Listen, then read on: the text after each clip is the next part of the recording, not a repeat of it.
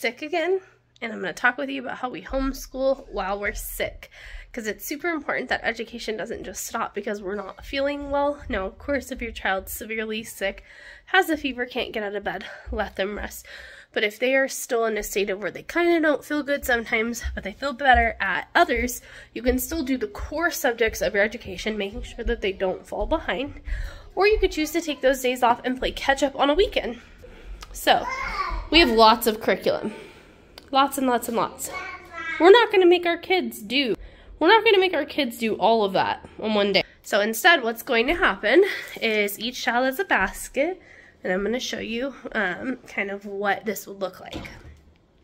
This is Piper's basket, and right now all of this is out because I've been choosing what I want them to do today. But I would have her things in her basket like this, and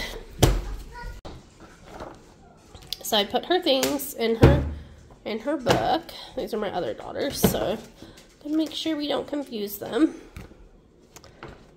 Oh, I'm putting all her things in here, and what would happen is I would be like, okay, well, we know that we need to do language arts and math. Those are the core curriculums we have for our kids. History and science can be done still, but we just do them in a much simpler form. So let's say we know that we're studying ancients this year, so we're studying Egypt right now. I can utilize technology and things like YouTube to my benefit and have them watch a video on Hammurabi's Code or the Great Pyramid of Giza, and those things will all tie in. It allows me to have some rest for a little bit.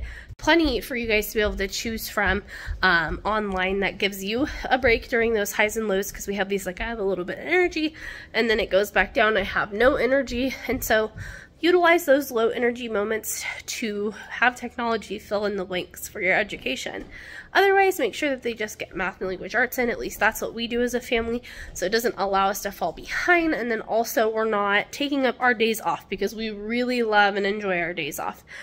So that's kind of our suggestion. We let the extras go to the wayside. So read alouds, piano lessons, all those types of things are not a focus when we're sick. Just the core important things. So language arts and math are something that I find are important every single day. And all the other fluff, so the fluff, this is the core. And so other stuff can wait and be done at a later time. They're not going to get far behind.